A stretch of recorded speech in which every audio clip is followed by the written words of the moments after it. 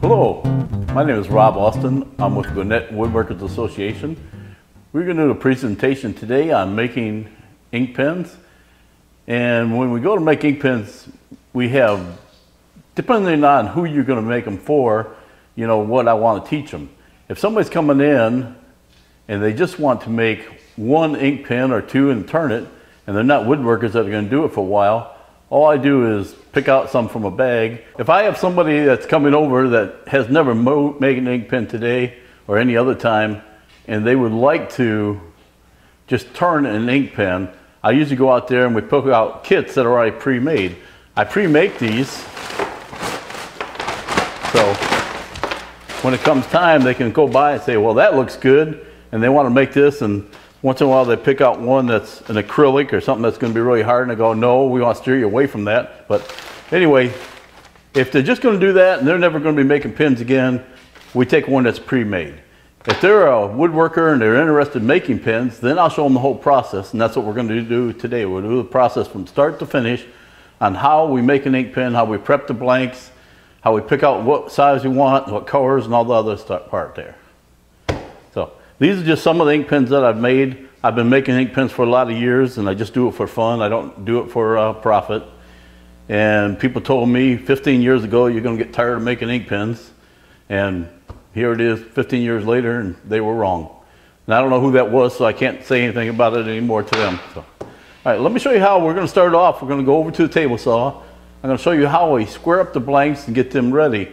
There's several ways that you can get these ink pens if you don't want to square up the blanks and you don't have that many tools. You can buy it where the blanks are pre-made and just use that and cut them to where you want. There's several methods you can do if you're not making your own blanks. You can buy them. These come, this are average about 5 inches, sometimes a little longer. That's 3/4 by 3/4. Some of them are smaller yet. They're only like a 1/2 by 1/2. But if you're making slimline pens, which is one like this, you can do fine with that because you don't use that much of the blank. All you need to do is be to the point that it turn around in your process here. If you're using a larger, fatter pens, something like here, if that thing's only 1/2 inch, you're not going to be able to get your full roundness out of there. Okay, so I don't normally buy pen blanks.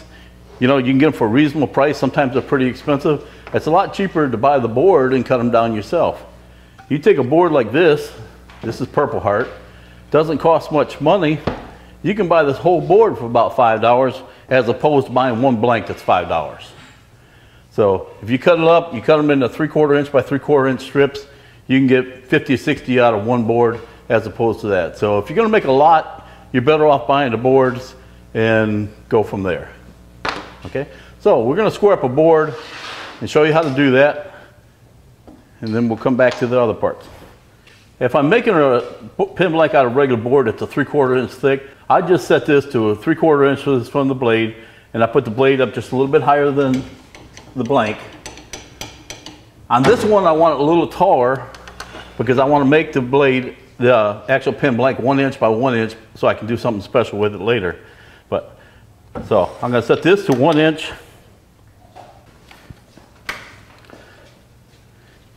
And we will cut this one in one direction to get it to 1 inch, and we're going to turn it over, drop it down, and that way when we cut it over there, we'll be 1 inch by 1 inch. Okay, you ready?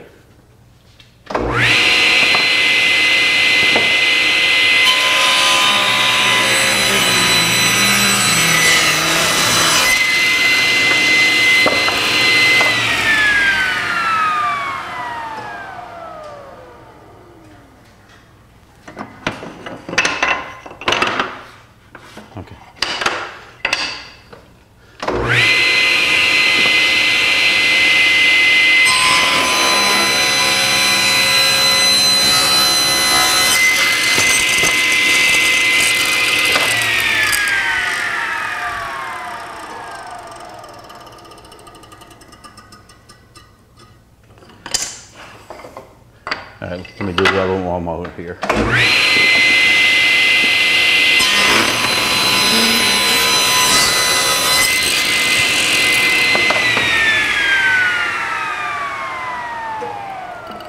All right.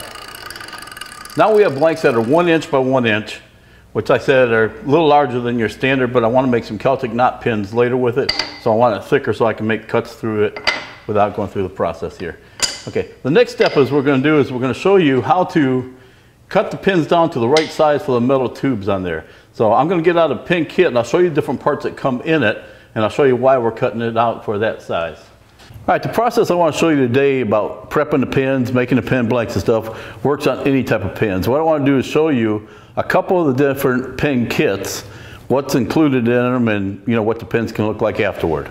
So down here, this is your standard slimline pin. This is the shape I like to end up with in the end. It's got a little bit of a curve to it. I like to feel it like that rather than be straight. And that's just a matter of preference. Some people like them a little fatter, some people like them thinner. That is the kit for there. These are the parts that come in that kit. You have a tube that's going to go on inside the blank itself, and we'll show you how to cut it for that size tube and how to insert that in a little bit. This is just the ring that goes in the center. You have the part on the end that goes there that holds your clip. This is a cap and clip. Your regular insert, this is the point, and this is a transmission. When you're turning your pin, open and close, this is the part that extends it and changes it, moves the blanket in and out of here. So that's on the slimline kit. This is called the Sierra, which is just what that brand actually calls them for this kit, and it's also called different brands, Wall Street and Gatsby and some other ones. And this is what's coming in this kit. You have the tube that's going to go on the inside of the wood, a spring, the top, the bottom, and this is your transmission mechanism, which is the same as the little one here. When you have very little to do with assembling this pin when you're done, you'll put these parts together, put this on top of here and get it in. And this is the whole bottom half of the pin. So when you turn it, you're only going to turn the wood and stuff for the top part, and you're going to put that in here and pop it together. So it's very fast to put this thing together when you get ready to do this. So we're going to go over next to the bandsaw. I'm going to show you how to cut these to the proper length that you want for your tube. See, you can tell the tube's difference. There's just hundreds of different pin styles out there. A lot of them, the pins are a little different from one way or another. So you're going to have to cut it to your actual type of pin that you're going to use at the time. All right. Our next step we're going to do is cutting down the pin blanks, the wood, to the actual size of the pin we're using. Each blank is going to depend on your tube. The tube itself that you have, you want to put your blank so you're a little bit farther than that, maybe about 1/8 of an inch longer. So when you cut the thing off, you can sand it down to there, cleaned up to put on there. So what we're going to do, I'm going to show you two different methods. First I put the tube on to where I'm going to go to and bring this up.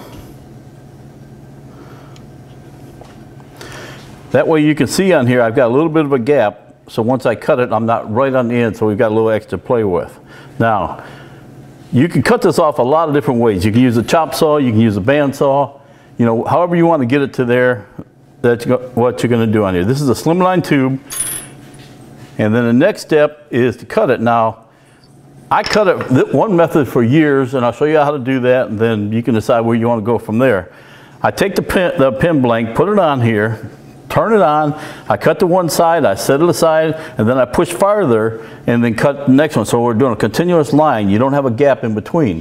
When you put the two parts of the pin together, you'll be able to see that line all the way across here. On some pin blanks like this is brown ebony, you won't tell the difference. It's not going to match up with anything. You don't have to worry about it.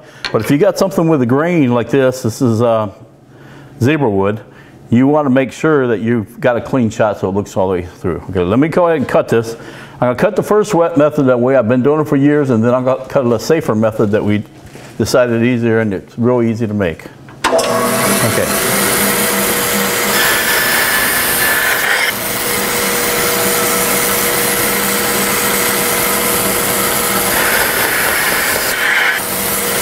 All right.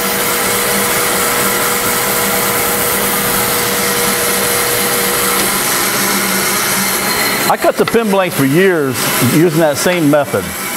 But when you're doing it, you're getting your hands awful close. You can feel the bearings turn on here, and you're getting pretty close to the blade. So I decided to make a sled later, and I make this where it doesn't have to go in a groove. All it's got to do is set to where the threads are at. And I have it so it just slips on. I put it up against the fence, tighten up the fence, put it on here.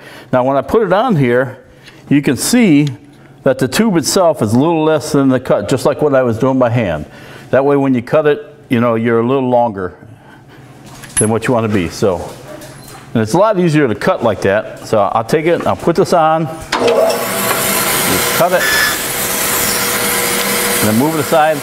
And you're not putting your fingers anywhere near it. I can hold it on this end, and it cuts there. Then I have a nice clean cut. It's actually straighter. It's actually straighter than this. When I'm holding it on the end, I've got to balance it to keep it straight. I did not have as clean a cut as I had on here. So that's how we cut it. So the next thing we're going to do is we're going to go over to the drill press and we'll show how to drill it out. All right, next step we're going to do is we're going to find the center of this wood. Now sometimes when you cut it, you're not exactly 1 inch by 1 inch or 3/4 by 3/4. Even if you're in a rectangle, all you're going to have to do is go from corner to corner. Now I'll give you two methods on how to do it. I got this from Walmart. It is in a sewing department.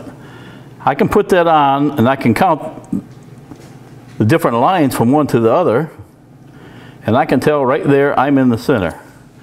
And I drill the hole in it when I first got this, and all I have to do is hold it here, turn it to where I'm at, and then I can mark a mark on there. So that's one method. These are like $1 something at Walmart. You can use it for all kinds of blocks and everything. They're really handy. Now another method is the little, what they call a pin pal. You can put a ruler, whatever you want to do. You just got to go from corner to corner.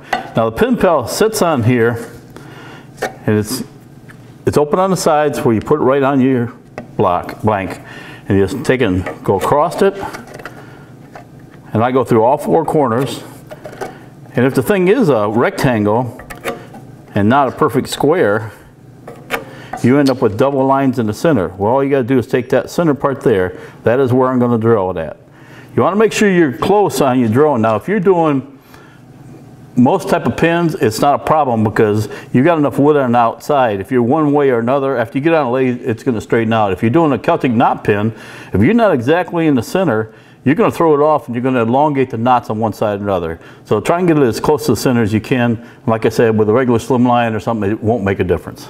All right, now we're going to go over to the drill press and drill it out.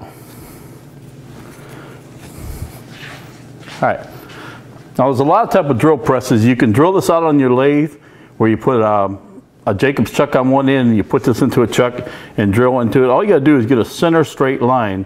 The best way to do it is with a pin vise. There's a couple different types. This is my preference. You can go out there, you put it in between. It's self-centering because you got angles on there, and you put it over there. Now you adjust it for the different thickness. And that way I'm right to the center. You can see that I got a brad point bit is what I use. This is 7mm. I adjust it right to there, so when I go down on that thing, I'm hitting right in the center. You can mark it ahead of time, look at it, make sure you're in the right spot, which we're exactly right. All I'm going to do now is turn it on and drill it. When you go to drill, you want to drill ways into it, lift it back up, and clear out the gullet down there and do it again and again. Don't try going all the way through on one cut. So.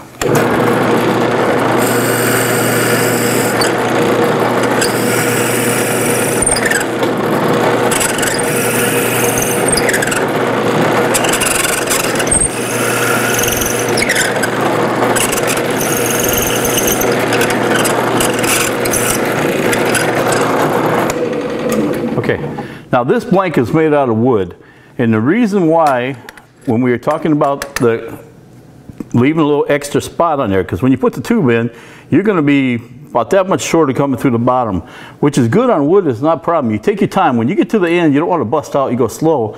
Wood's not a problem. But if you're doing acrylic and you get down near that last little part on there and you pull it, you're going to split out a piece of that almost every time.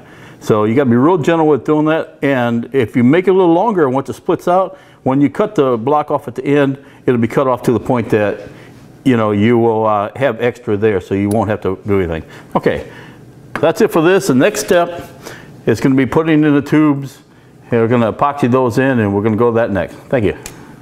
The next step is to secure the tube within the blank here. Okay. The first thing you want to do when you get these tubes, they're glossy. They're almost an oily feel. They won't adhere to the glue well. So what you're going to do is take and sand them. All you got to do is scuff it up enough that you can see where it's dull. And we're going to do that. Okay, so that's all you got to do with it. Now kind of make sure there's no powder in there from sandpaper. You clear it on here. Okay, now I use 5-minute epoxy. Just as that's been my preference. I use Stick Fast brand. Any brand's probably going to work, but you have the epoxy and you have the hardener. You want to use. I like the 5 minute because it gives me 5 minutes working time. That does not mean it's going to be hard in 5 minutes. You still want it to dry about 24 hours to make sure it's hardened up all the way. So you have about 5 minute working time. I put a spot on the thing here. Now this paper that I use, rather than use up a board each time, I just take a piece of MDF that's about 1/4 inch thick.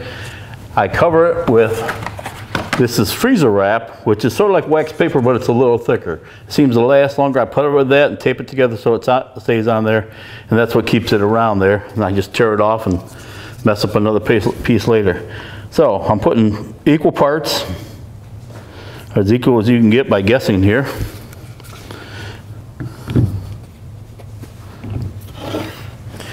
And my half a popsicle stick.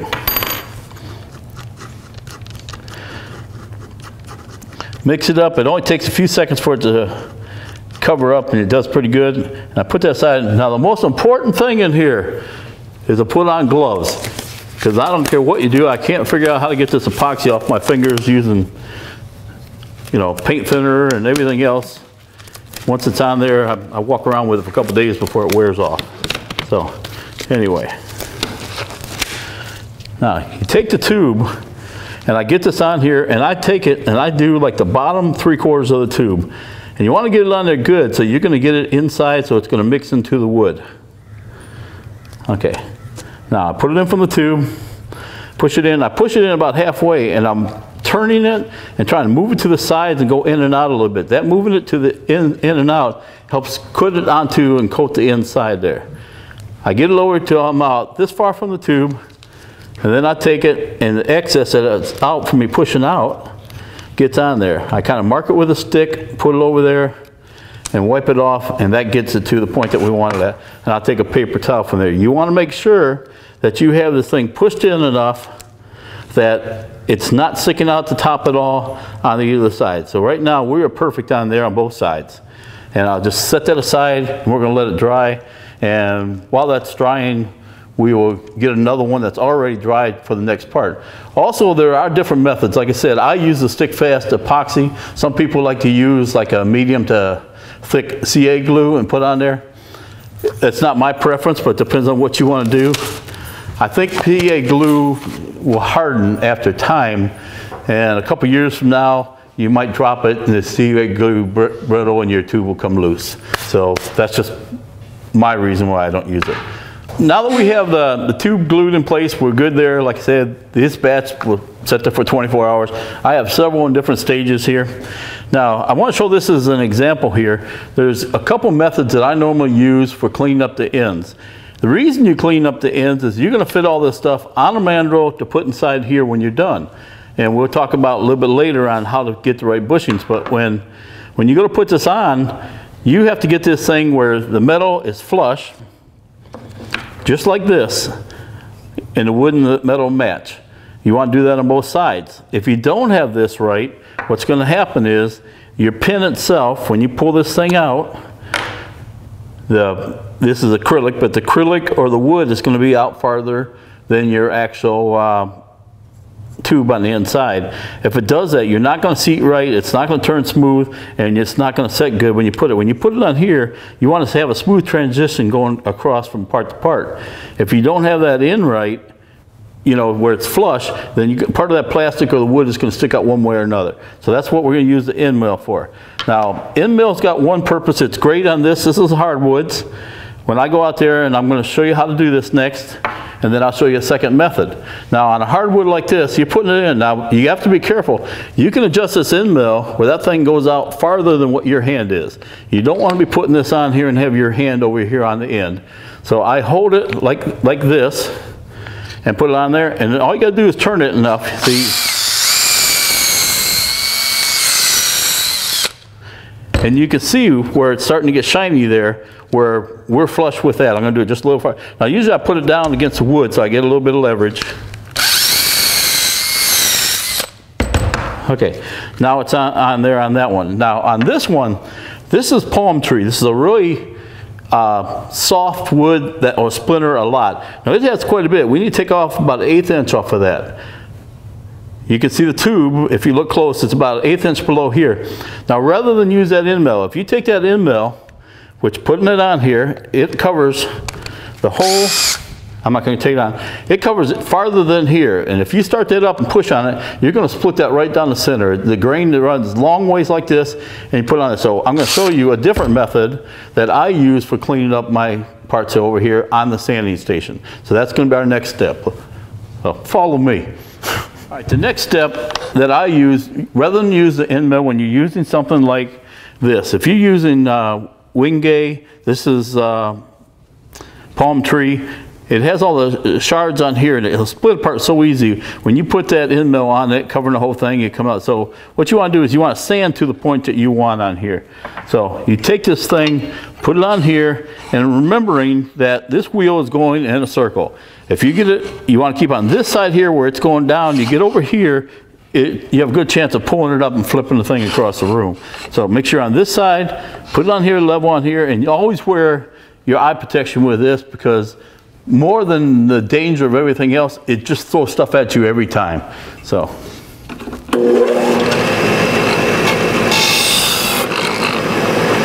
Okay, you can see where that one's there, on the other side. It doesn't take but a couple times of going over it. Now, you want to try and be conservative with it. If you don't want to make this too much shorter. With a slimline pin, it doesn't really hurt anything. You can make this thing a 1/2 inch shorter and your pin's just going to be shorter.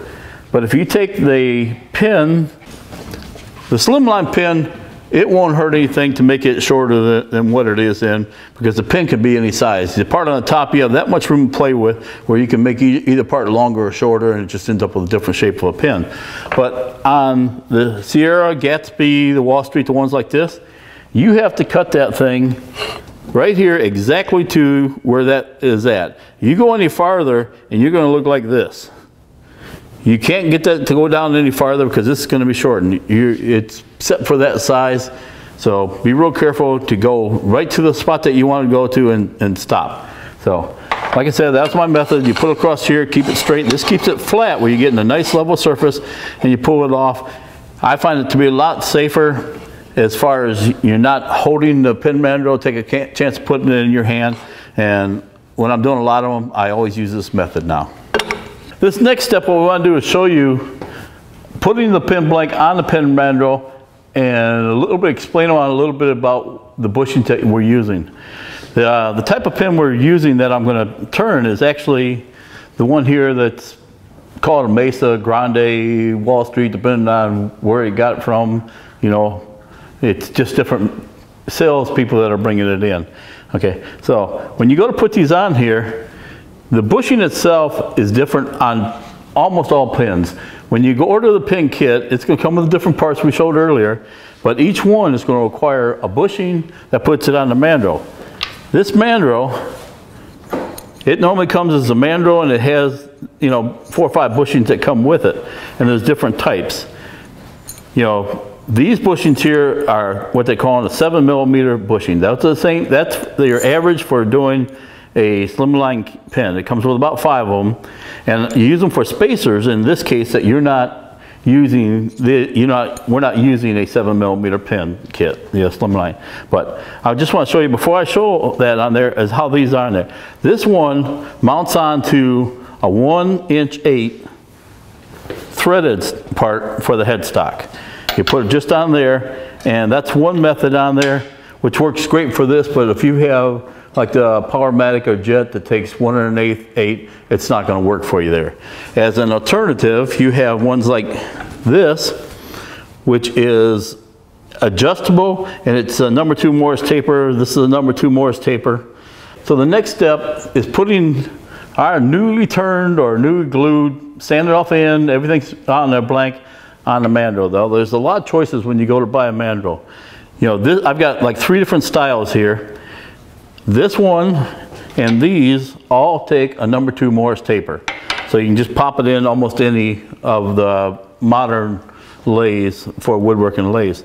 Now they'll come like this. You'll have this, you'll have like 4 or 5 little bushings on it. These bushings are the size that you use for a 7mm bushings that you use for like a slimline pins, and it's used for a lot of other things, you know, different kits. So for the most part, you know, you can take this, you use these as spacers, and you put the different ones on there. Now when we get ready to turn the kit for here, this is going to require a different bushing. Along with most pin kits, when you buy a pin kit, you're going to have the pin kit and the parts I showed earlier, but to make that pin kit work, you're going to have bushings that make this fit. This bushing is stepped up like on here. This will fit inside of the tube that was on there, and the center part of this is the same as your thickness here. So anytime that you go to buy a pin kit and you thought, well, that's a really neat pin kit and it's $20, so that's going to cost me $20. Well, it's going to cost you $20 for that. It's cost you $4 or $5 for the bushings that go on there, and then you have to have the exact drill bit. If the drill bit's not exactly right, you're going to have too much play in here and it's not going to work right. So consider that if you're going to buy them. If you're going to do a one-off kit and you're going to charge somebody for it, you want to charge them for the actual kit, the material that you're making out of it, it's wood, acrylic, or whatever you're doing, and include the price of the bushing and the drill bit, and then you got the drill bit forever. If you feel like it's a kit you want to make a lot of, well then once you buy that drill and the bushings, you can use it for the next 10 years if you don't mess them up. So, all right, so the next step on here, I'm going to pull a couple of these bushings off of here. Just leave like one bushing on here on this end, and I'll put this on. It goes into there, and then you put your second one on. Now the second one here, you can see how much play would be on here without the bushing. You know, that's why the bushing puts it in, and by the time you're done, you're running perfectly smooth. You put the rest of your bushings on here, and you want to go all the way up. You can see it's not threaded until you get to a certain point. Once you hit to that point, you have to make sure it's covered all the way to the threads. So you put that on, put on your knurled nut on here, and you want to just hand tighten it. Yeah, so that's hand tight, and then I'm going to put this extra nut. This doesn't come with it, but it's just a little bit of security. A lot of times when I'm tightening these things on here, or when I turn, all of a sudden this thing starts loosening up a little bit because it's not tight enough. So I put an extra nut on. I'll show you how to do that when I put it on here. Now, before I get any farther on here, I want to talk a little bit more about these type on there. Like I said, these are Morse taper. This one pops in there, and you have to use all these bushings or whatever on there. If you're using a regular pin that has 2 parts, you know, you only need a couple bushings. This is not adjustable. You have this other type here. Now this is the same type of thing, except for you can break this loose between here and here. There's 2 tools that come with it. Break it loose. You can make this rod smaller or big or longer. If you're only going to put one part on here, you can break this loose and break it so you only have this much sticking out and you only use a few bushings. So if you're going to do nothing but this type of pin, you can adjust it there. So I really do like the ones that are adjustable better. Okay, so that was on those 2. Now this is a different type, like I was looking at here. It has to go in here and it's threaded on there. I kind of like the way it fits on and works. And it runs nice and true, so all of them don't have any problems. The only thing that you can do to mess this up is you messing them up by putting too much pressure on. Now, and I'm going to show you why it will mess up here in just a second. Okay, let me slap this one on. This one we're going to do. Put it in the headstock. Let me clear this stuff out of the way. All right. Now, to go on the end to your pin over here, you have a couple choices. My preference is use the regular live center. I put the live cylinder in here, I bring it up, there's a round part on here, a little hole, that indents and it holds it perfectly straight there where you know you're straight. Now I have not tightened these up on purpose yet, but the other method is using a mandrel saver. This is the whole thing, it's called your pin mandrel. This is a mandrel saver. You don't put the nuts on here, there's a hole on here where you put this right onto the end, and that holds all your pressure by using your tailstock to hold it against here. So you don't need to use all this, and you're not messing this up. Now I've never messed up a mandrel that way, but I have messed up the point of these several times.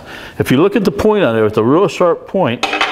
If you put this digging into here over and over again after time, this becomes jagged. And if it becomes jagged, it causes you a couple problems. One, it's not fitting in there, but another one is the points on here that have all the wood chemicals on it from exotic woods and stuff. I've hit my elbow on here and make a scrape with that, and it took about 2 months for it to heal, just because of the scraping. I think it's because of the chemicals that are in the wood. So I sand this one over and made it nicer, but now it doesn't make such a good fit in here because it's not pointed as well as that. So, you know, if you put it on here, you just be aware that they're going to wear down. Sometimes you have to clean them up. You can take this to the sand, you know, clean it up so it's not round like that, and it'll work. Mandrel saver solves all that problem. You put it on, you're not messing up this, you're not messing up that. So it's really a mandrel saver. They ought to call it a live center saver because that's what it's saving for me. All right, so I'm going to use that one on here. Bring these up closer. Okay, now I bring this up here, and there's no pressure on it now. Then I tighten it up. After I got it tight a little bit like that, that's when I'll go out there and tighten up these nuts. You don't want to tighten up this nut without having the tension on there, or you will bowl this thing. You know, if you tighten this up and on here, and you don't have this on here where it has room, where it's just kind of bending, tighten it where to go, you'll put a bend in here. And once you put a bend in it, you can't really straighten it out and have it run through. You want to be able to get it to run through, so every time you go to cut the pin on here, you know, you're hitting completely parallel with the bed like you want it on here. So anyway, the second nut that I put on, just so it doesn't back off, I turn it by finger so I'm tight here as much as I can. I take this and I just snug it up just a little bit. That usually is enough to keep it there. There's no chance it's going to come loose while I'm turning it. Okay, the next step is to put this out here. You're on here. Now, I'm usually a little lower, which is kind of not conventional, but I'm a little bit lower than the actual mandrel itself where I put on my tool rest here. Okay, when you get ready to turn these, you can turn this pin blank with just about whatever you want. My favorite that I normally use is a skew. When I first started turning, I went over to a place and said, I need a tool for turning pins, and they ended up bringing out this next one. This is what they told me I needed for turning this little itty bitty pin blank. I thought, you're nuts. But when you think about it, when you take a skew, you are kidding from one point to the other here. There you go. Okay. All right. This is what I ended up getting for there. They said this is a better tool than using small bowl gouges and whatever you can use in a skew. If you take a skew, you're going to put that on there, and you want to use the sweet spot right in the middle. You don't want to hit this point, you don't want to hit that point, so it gives you a smaller area to work with. And I've used the skew a lot on that, so I'm used to it, and I really do like that. That's what I usually use this time. But I'm going to show you how to rough it out and everything, starting with the spindle roughing gouge.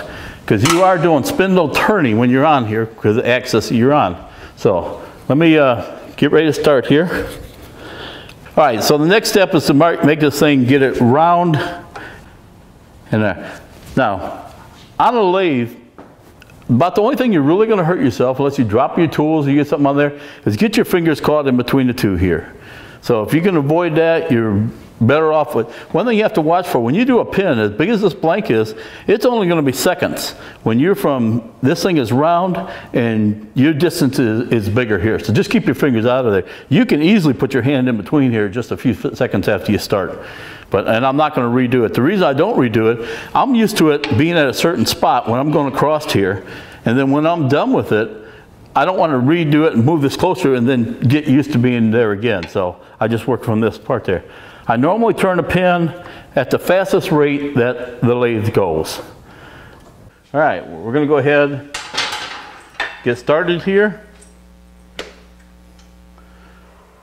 I got the lathe turned up on high. Okay.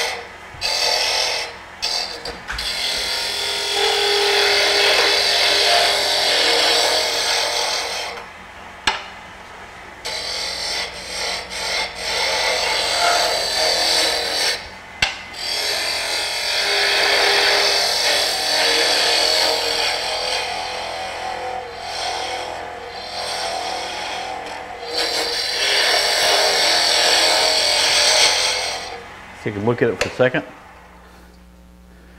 All right, we'll keep finishing up.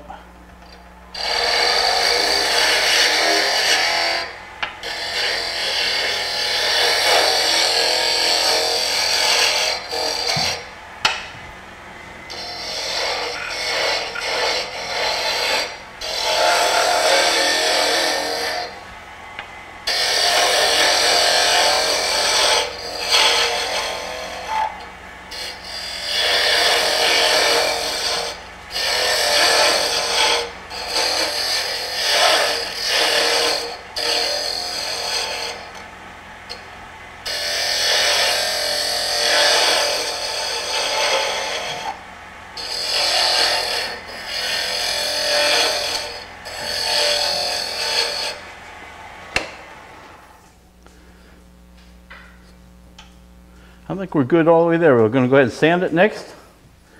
Okay, for sanding it, this is the order that I use to sand it.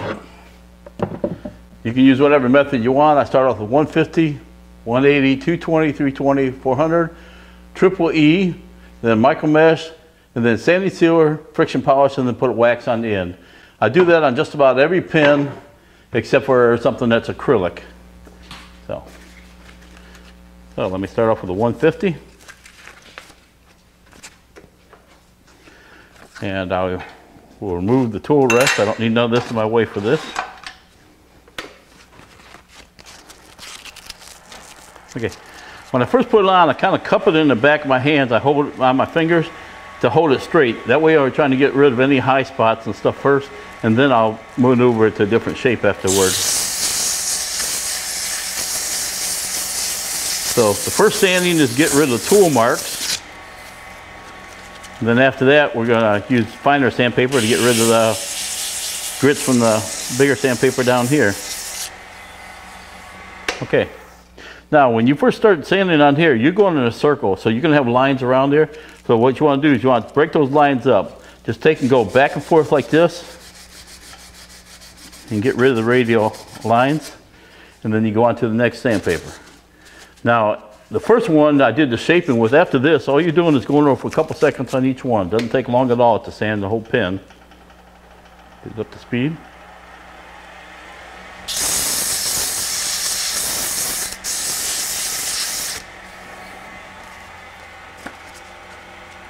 Okay, that's 220. This was 320.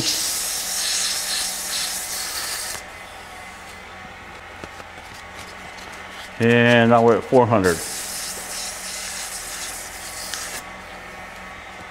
Okay, the next step is the triple E. Get a good shot of that. Now this has got a fine grit in it.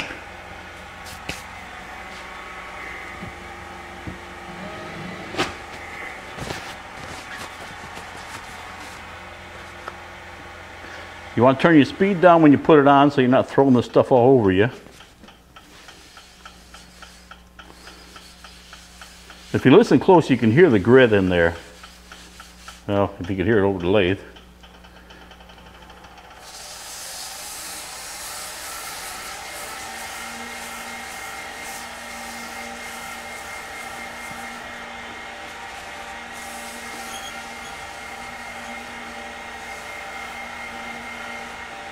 Okay, what I'm doing is I'm going over finding clean spots on here. It's kind of an oily based product and I don't want it on the micro mesh.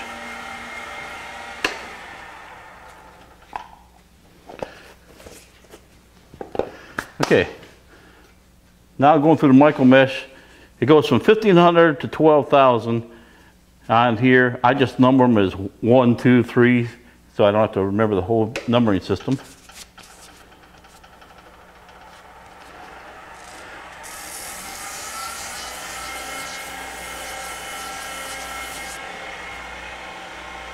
And it only takes a minute or so to go through the whole stack.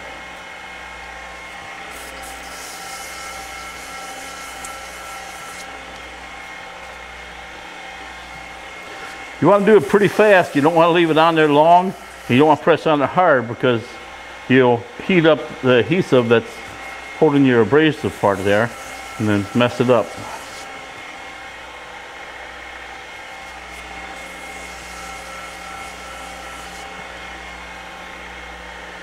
The micro mesh makes such a fine finish after a while.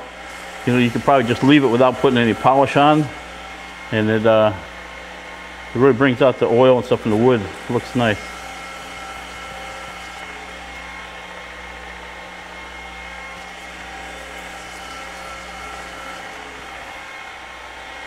All right, and this is the last one here.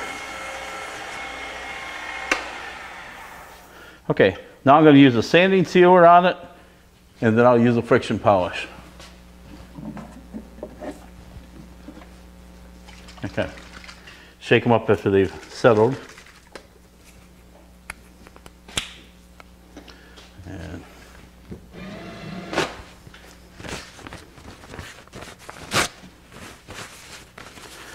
okay. I try and make almost a tray of this thing so I can hold it in there and you keep it from throwing all over everything. And I usually put it on by hand to start it and get it started, and then I'll turn the speed up. Now this dries by the friction itself. You know, the first one's sanding sealer and then they call it the friction polish, but it dries all the way right at this step. You don't have to spray something on and wait for it. And your paper towel gets nice and hot.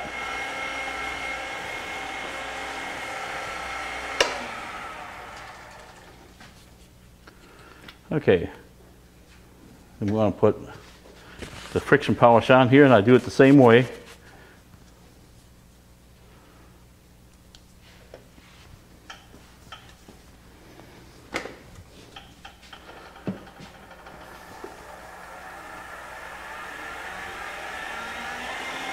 And I usually put a couple coats of the friction polish on.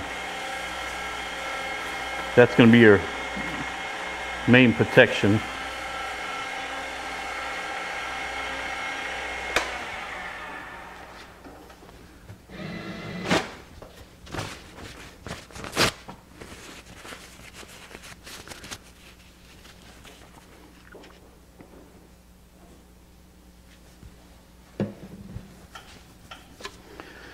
All right.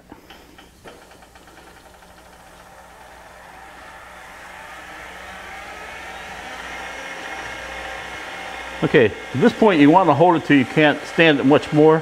You really need to get it hot. If you don't get the heat on there enough, it's not going to dry all the way.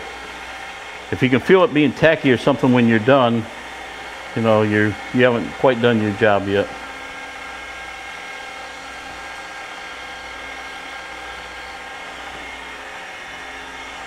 Okay, the last step I'm going to do over here is to actually put a wax on. This is Cornova wax. You put it on, you can see where it's dulling it.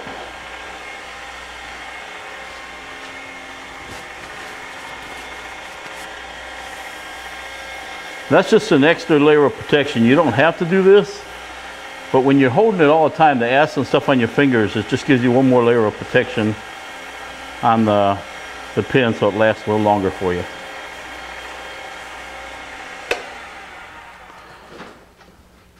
All right, so that's all of it turned. We're going to take it off. We're going to take it over the table and assemble it into an ink pen.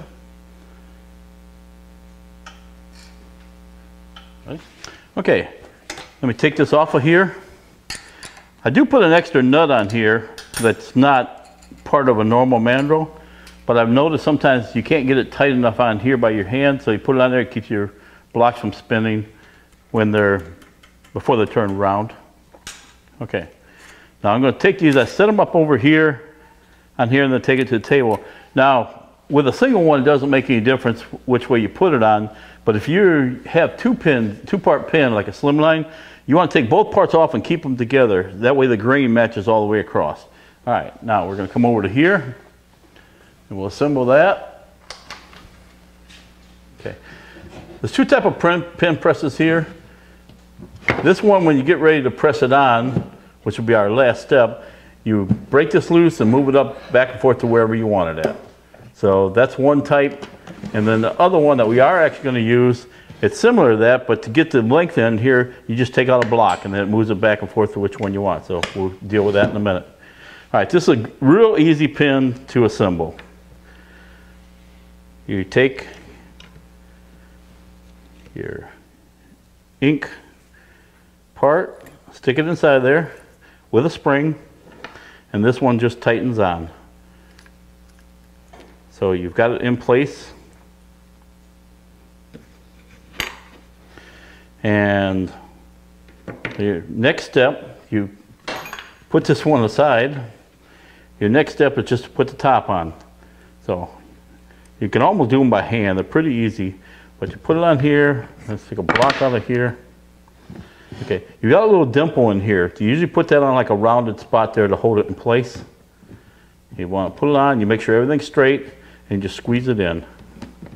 That's the only step for putting this one on. And this one, you push this in by hand, and then you open and close it. That's it. So you're completely done and ready to give it away or use it, do whatever you want to do with it.